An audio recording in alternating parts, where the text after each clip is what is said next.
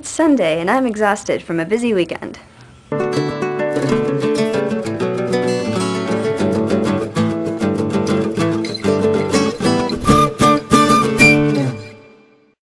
On Saturday, yesterday, I went to the American History Museum, the Smithsonian, in Washington, D.C. with my uncle and my new aunt, Christy. And we looked at the First Lady's dresses, and Kermit was there, so I had to film both of those exciting things. First Lady accessories. Yeah, I know, I saw that. Purses and stuff. Look at Edith Wilson's feather fan. That's pretty fancy purse. Frances Cleveland, my favorite First Lady. And there's some dishes.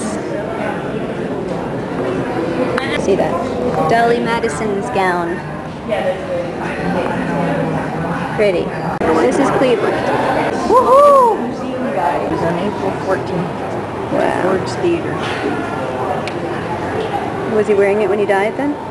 Well, he wasn't wearing it when he died, but he wore it to the theater. Yeah. Love.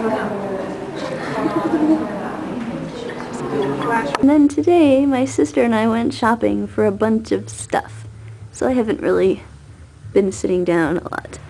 She's making lasagna now, though, and I love lasagna, so all will be forgiven. Or because I have to be on the floor, I'm on the floor because I'm really tired. So...